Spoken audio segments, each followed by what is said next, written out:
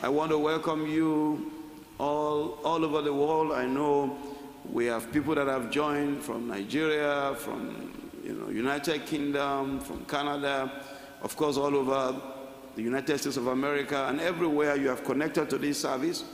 I'm praying that the Almighty God himself will bless all of us this morning in the mighty name of Jesus.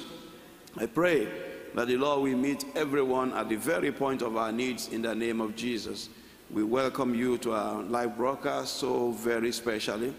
You are very special, and the Almighty God will make your blessing also special in the mighty name of Jesus. It's a new month, the month of April, the fourth month of the year, the beginning of the second quarter. And it's very, very special indeed, because God has given us, a very unique theme for the month of April. And the theme is the trumpet of Jubilee. The trumpet of Jubilee. But this morning the topic is even, more prophetic, more interesting, and I believe it will be our experience in this new month in the name of Jesus, because the topic says the cruising altitude. The cruising altitude. Now the text is from Leviticus 25. I will take only one verse, verse number 9. Leviticus 25, verse 9, and we are looking at the topic, the cruising altitude, from the theme, the trumpet of Jubilee. Then shalt thou cause the trumpet of the Jubilee to sound. On the 10th day of the 7th month, in the day of atonement, shall ye make the trumpet sound throughout all your land. Brethren, until a flight reaches the cruising altitude, everyone on board is on a lockdown. They tell you, don't get up, sit down where you are. But you are not even only sitting down, you must belt yourself, buckle yourself down, and there is no movement. When the flight takes off, until it gets to the cruising altitude, everyone on board is on a lockdown. Everyone on board a plane is waiting for that sound of the cruising altitude, the signal that the pilot will give, and then you will hear, now we are at the cruising altitude. Everyone eagerly will be waiting after takeoff. The experience of life can be likened to a flight experience. When a flight takes off, there are clouds of turbulence before the cruising altitude. And beloved, everyone must go through life's turbulence before the cruising altitude. We can look at so many examples in scriptures, but if you focus on Joseph, Moses, and baby Jesus, for our illustration, that will be sufficient. Joseph, as you very well know, went through the turbulent clouds before the cruising altitude. The flight of Moses took off with clouds of turbulence created by Pharaoh seeking to kill the Hebrew boys. Stories in Exodus 2, 1-3. Exodus 2, 1-3. And there went a man of the house of Levi and took to wife a daughter of Levi. Verse number 2. And the woman conceived and bore a son. And when she saw him that he was a goodly child, she hid him 3 months. Verse 3. And when she could no longer hide him, she took for him an ark of bulrushes and daubed it with slime and with pitch and put the child therein. And she laid it in the flats by the river's brink. Moses took off the journey of his life, breaking through clouds of turbulence. Brethren, do you know that the flight of baby Jesus, our Lord and Savior, at birth, took off with clouds of turbulence created by Herod, seeking to kill baby Jesus. The story is in Matthew 2, 13 and 14. Matthew 2, 13 and 14. And when they were departed, behold, the angel of the Lord appeared to Joseph in a dream, saying, Arise and take the young child and his mother and flee into Egypt, and be thou there until I bring thee word, for Herod will seek the young child to destroy him. Brethren, the point we are making is that every one of us will have to go through clouds of turbulence before arriving at the cruising altitude. But beloved, after going through the clouds of turbulence comes a sound from the pilot, indicating that we are now at the cruising altitude. May I announce to you that we are about to arrive at the cruising altitude of year 2020 in the mighty name of Jesus. Because the clouds of turbulence is about to end.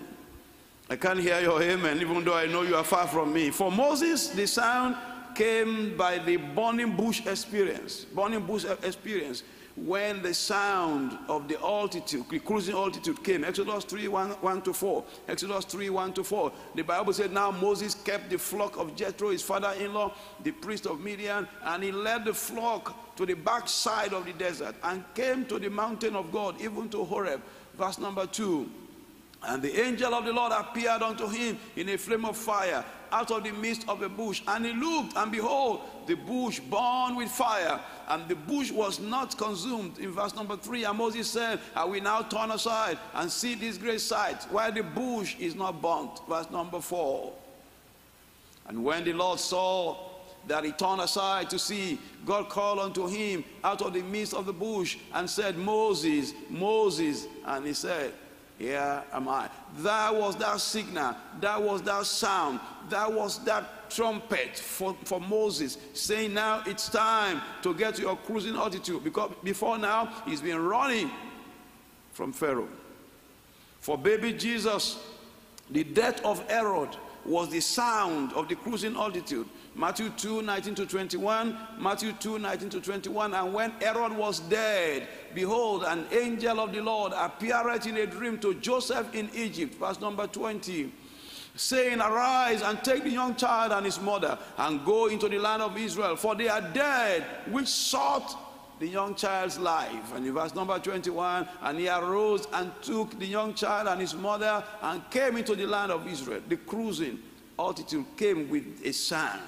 I am praying and trusting the Almighty God that this very month marks the beginning of that sound of our cruising altitude in this year 2020, in the mighty name of Jesus.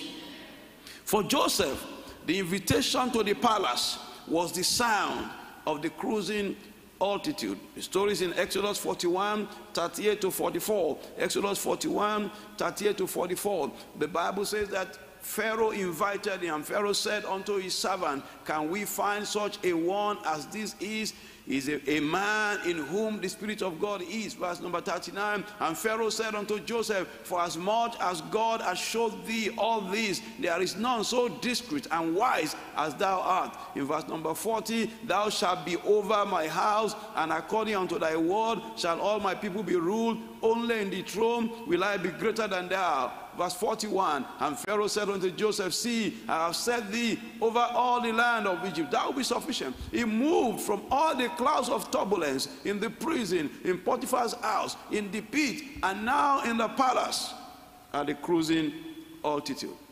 And believing the Almighty God, it is time for someone to enter the cruising altitude of life, having passed through several clouds of turbulence. Now is your time to cruise in the mighty name of Jesus.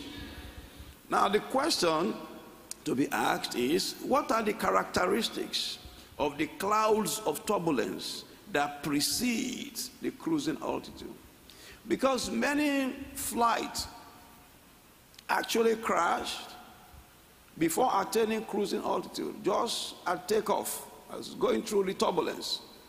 Because there are certain things that must be carefully observed when you are going through the clouds of turbulence, so you can arrive ultimately and safely so at your cruising altitude. So what are the characteristics, what are the features of the clouds of turbulence? What are the things that happens, during the cloud of turbulence? What is the experience? Well, number one is lockdown. Moses was in a lockdown, first at Nile and then the backside of the desert. When you board a plane and you are taking off, like I said before, you are locked down. You can't get up. If somebody is standing up, the flight will not take off. Everybody must sit down. They move around and check that you are locked down. Moses had a lockdown experience during his clouds of turbulence. Exodus 2, 3 and 4, the Bible says, and when she could no longer hide him, she took him for an ark. I read that before. He was put by Nile. He was locked down there. The mother could no longer hide him, and so he had to be abandoned by the riverside. In Exodus chapter 3, verse 1, also was at the backside of the desert, running away from Pharaoh.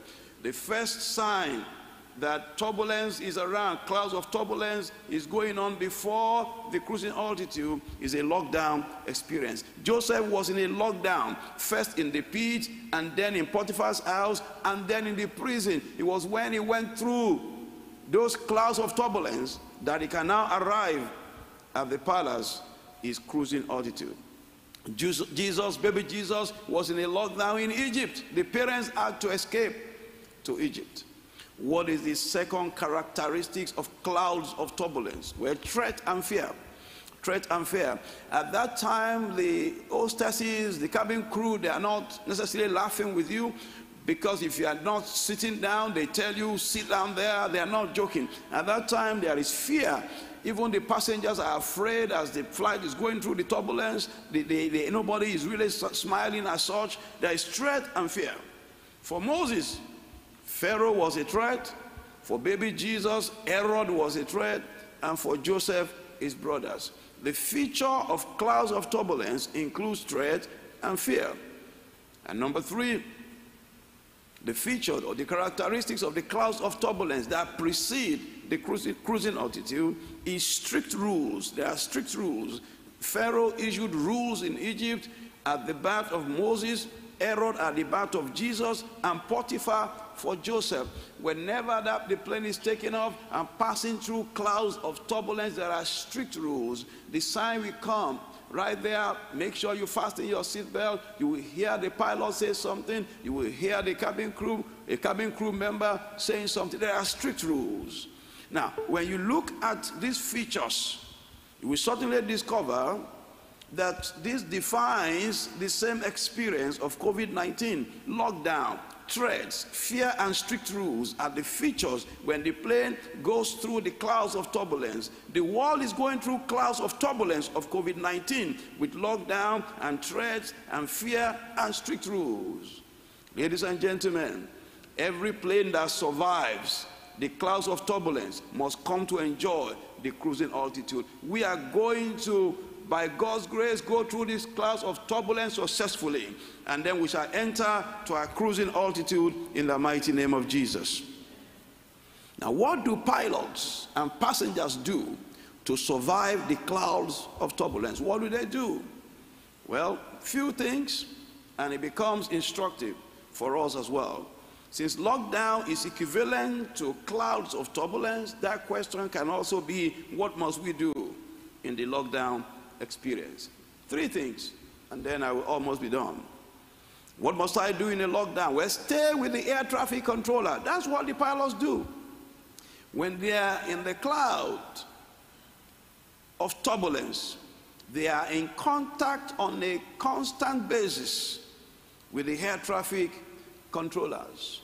You know, many years ago, maybe in 2001, I believe, January or February, you know, we're traveling from Baltimore back to Nigeria through London Heathrow, and it was a terrible, terrible storm. Oh my God. I mean, the plane took off and it was bam, bam, bam. It was really, really bad.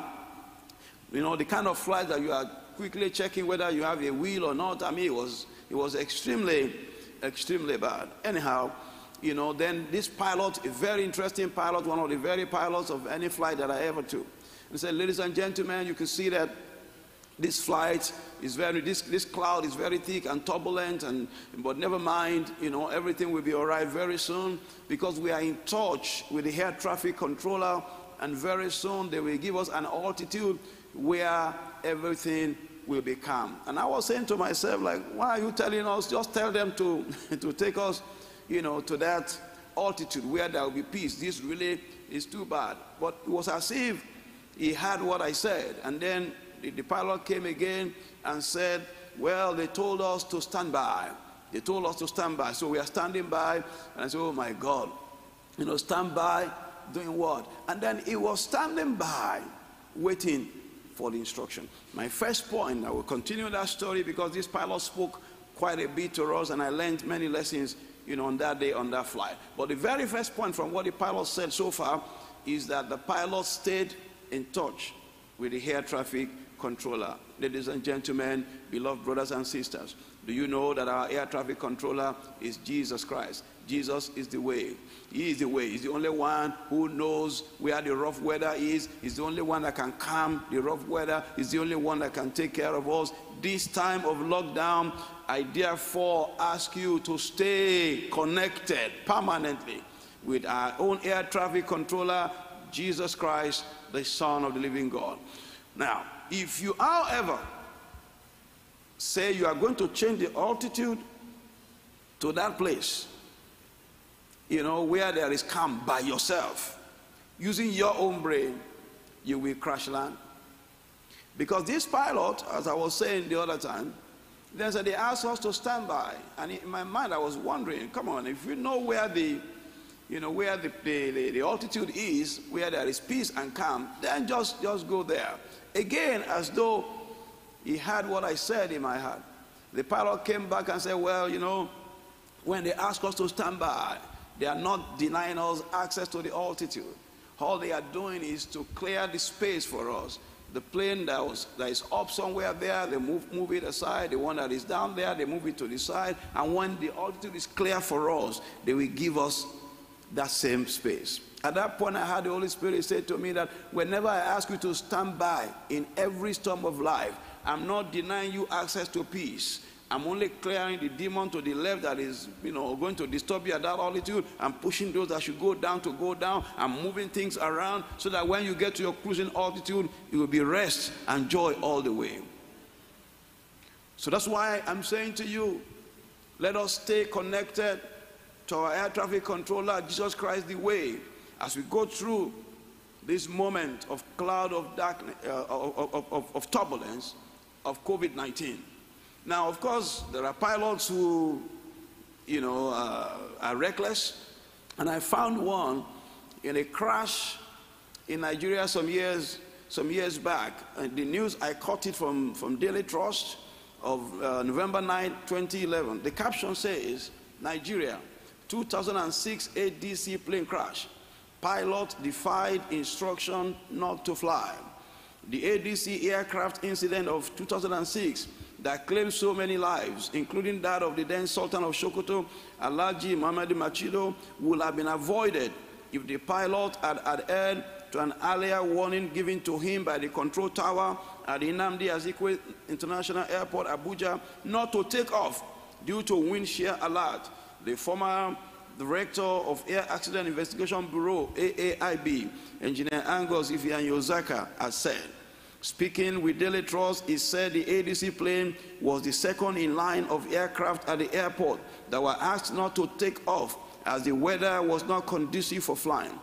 He said the pilot of the first plane obliged, but that of the ADC plane defied the order, only to crash a few minutes after takeoff. End of quote. This is what happens to those who are not staying connected to the air traffic controller. This is the time you must all stay connected to the Lord and Savior, Jesus Christ, so we don't crash. So that's the very first thing that we must do at this moment of clouds of turbulence. Only those who survive clouds of turbulence arrive at their cruising altitude. You will not crash land in the mighty name of Jesus.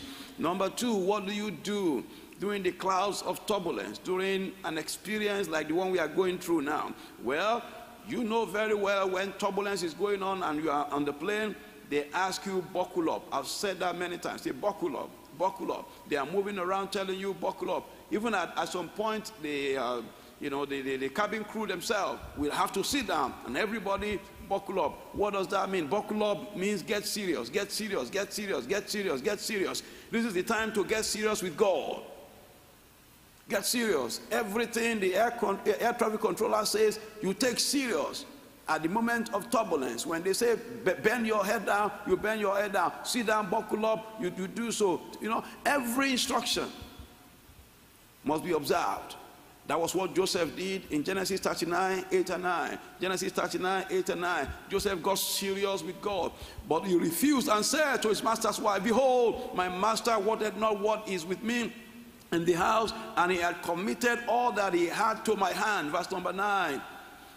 There is none greater in this house than I, neither had he kept back anything from me but thee, because thou art his wife. How then can I do this great wickedness and sin against God? Beloved, this is the time to get serious with God. Obey all his words. I've had some unpleasant things on the social media about, you know, husband and wife and families at this time, still quarreling in malice. How can anybody be in turbulence and you are still in malice, in unforgiveness? You're still committing sins. I mean, I can't even believe that some people are trying to sell, you know, materials and exploit people. When something like this is going on, I thought this is time for everybody to be afraid and fear God. But you still see people going around and committing sin as if everything is okay. During turbulence of life, everyone gets serious with God, or everyone should get serious with God. I wish that the way people are afraid of coronavirus is the same way we fear God. The world will have been a better place to be. Buckle up in the turbulence of life. Get serious with the word of God. At that time, the pilots will be looking at the dashboard and check whether the engine is functioning very well. Pilots don't go to the restroom at this time. Everybody stay with their equipment, with their instrument. And the equipment and the instrument of a child of God is the word of God. Joshua 1 in verse 8. Joshua 1 verse 8 says that the word of the Lord must not depart out of thy mouth, but thou shalt meditate therein day and night, that thou mayest observe to do according to all that is written therein. For then thou shalt make thy way prosperous, and then thou shalt have good success. That's what pilots do in turbulence. They stay focused on their equipment. No time to go to the restroom. Passengers will sit down. Even if you are pressed to go to the restroom, they insist that you stay there. Everybody waiting for that signal. Get serious with prayers. When they say buckle up, say get serious with prayers. Because at that time, the pilots are talking continuously to the air traffic controller. They talk to them, giving their signals and taking information from them. That is prayer. It is time to get serious with prayers. So buckle up means get serious with God. Buckle up means get serious with the word of God. Get serious means get serious. Buckle up means get serious with prayers. Once the plane breaks through the cloud of turbulence, comes that sound that we have all been waiting for. And that announcement of the cruising altitude. Oh, and when we get into the cruising altitude, everybody have a sign of relief. The trumpet of Jubilee is the announcement of the cruising altitude. Leviticus 25 verse 9. Then shalt thou cause the trumpet of Jubilee to sound. On the 10th day of the 7th month, in the day of atonement, shall ye make the trumpet sound throughout all your land. Is a change from the difficulties of the past. The sound, the trumpet of Jubilee, the sound of that trumpet is telling to slaves, now you are going to get into freedom. It's telling debtors, now your debts are fully paid off. That trumpet is sounding in our lives, in our home, and the church of God, in the mighty name of Jesus. Once the plane attains the cruising altitude, as I close, certain things begins to happen automatically. And I believe this will begin to happen very soon in the name of Jesus. 5 points and then I will be done. Number one, set free from lockdown. Set free from lockdown. Because the fellow who had been holding to the P just suddenly jump up, will not even wait for anybody to say anything. Bam, you see everybody getting up and running to the restroom at that time. Why? Because now we are at the cruising altitude. As we enter the cruising altitude of this year, The lockdown will be over, and will be over very soon in the mighty name of Jesus. Leviticus 25 verse 39, Leviticus 25 verse 39, and if thy brother that dwell by thee be waxing poor and be sold unto thee, thou shalt not compel him to serve as a bond servant. Bondage will end. Just sit down even when you want to pee, sit down when you want to walk around. That will just cease immediately, because now we are at the cruising altitude. The second thing that happens as we get into the cruising altitude, liberty restored. Liberty restored. Leviticus 25 verse 10. Leviticus 25 verse 10. And ye shall hallow, the 50th year, and proclaim liberty throughout all the land unto all the inhabitants thereof. It shall be a jubilee unto you, and ye shall return every man unto his possession, and ye shall return every man unto his family. Ladies and gentlemen, when you were in the storm, you couldn't go to the next cabin to go and greet your friend that you met while you were at the airport. There was no liberty to move around and stretch your leg. There's even no liberty. Sometimes you cannot even eat because the turbulence is too much. But once you get into the cruising altitude, there comes liberty. Oh, liberty is coming our way very, very soon in the mighty name of Jesus. Wherever you are, if you receive it, let your amen be a very resounding amen. Number 3, once we enter the cruising altitude, which is going to happen very soon as we end this moment of clouds of turbulence, the next thing that happens is provision and eating begins. Suddenly, you see the cabin crew, they roll out the trays, the food comes out, then they begin to ask you, do you want chicken? Do you want fish? What do you want? What drink do you want? You see provisions coming in. I can see provisions coming into our lives this season as we cross from turbulence into the cruising altitude in the mighty name of Jesus. Leviticus 25 verse 12, for it is the Jubilee, it shall be holy unto you. Ye shall eat the increase thereof out of the field. The fourth thing that happens is rest and restoration. Some people don't want to go to the restroom, but they have not been able to sleep all along because of the turbulence. Suddenly they push their chair back and now they can sleep. Somebody is going to enjoy rest and restoration pretty soon in the mighty name of Jesus.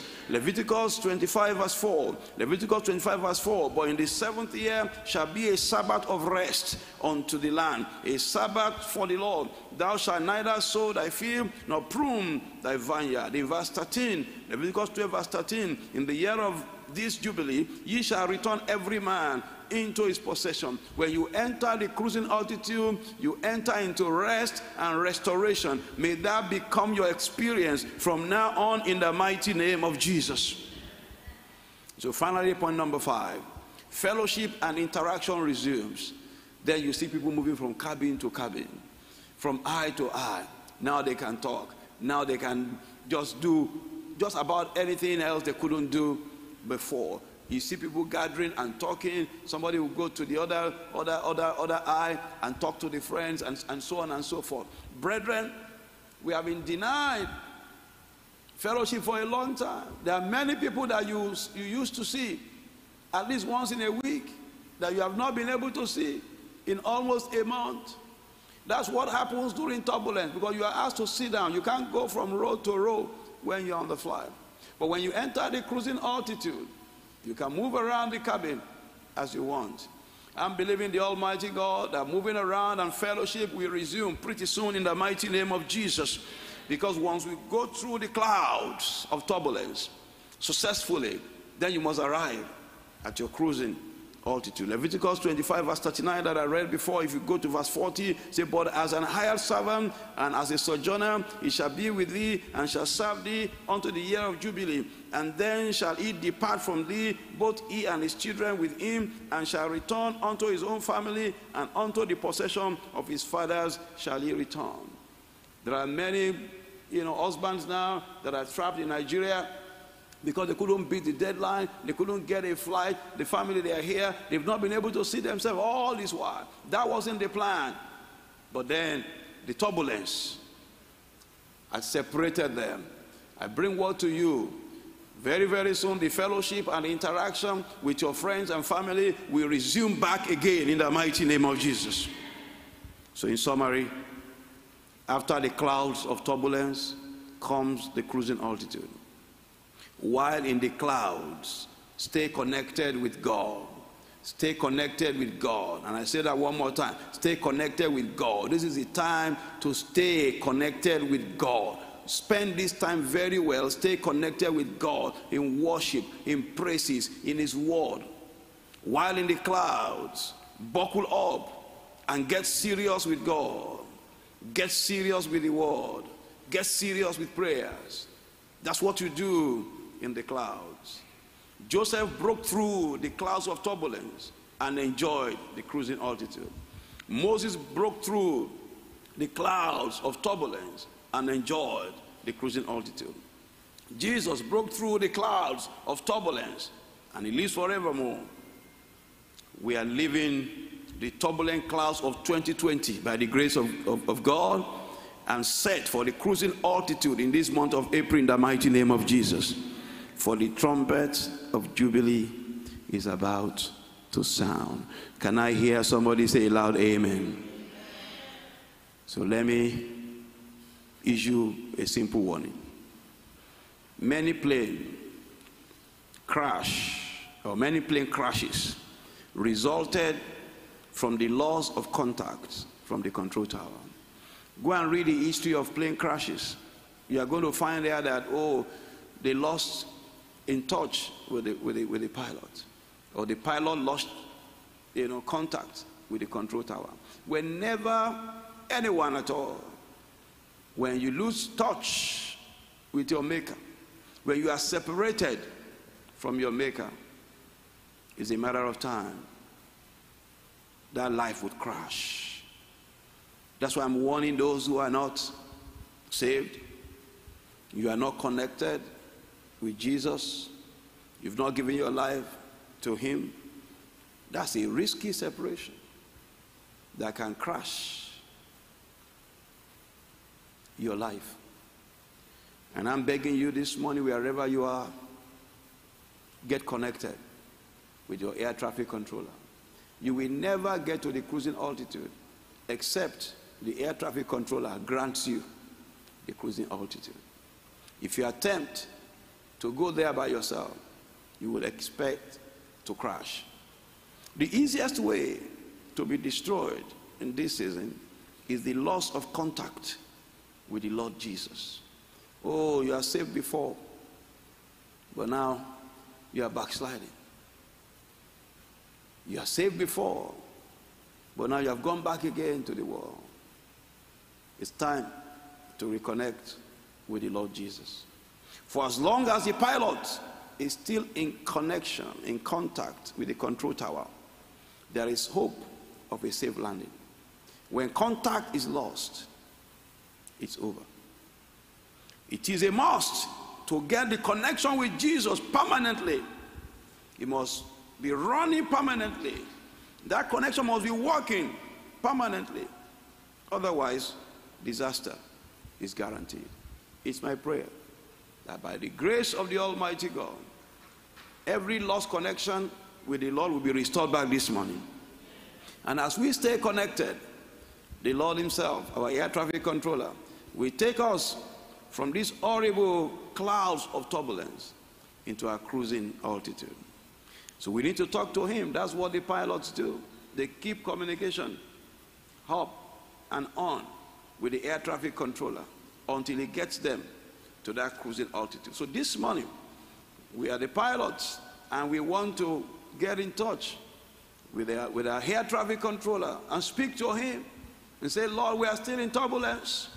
Please take us to that altitude that we can cruise.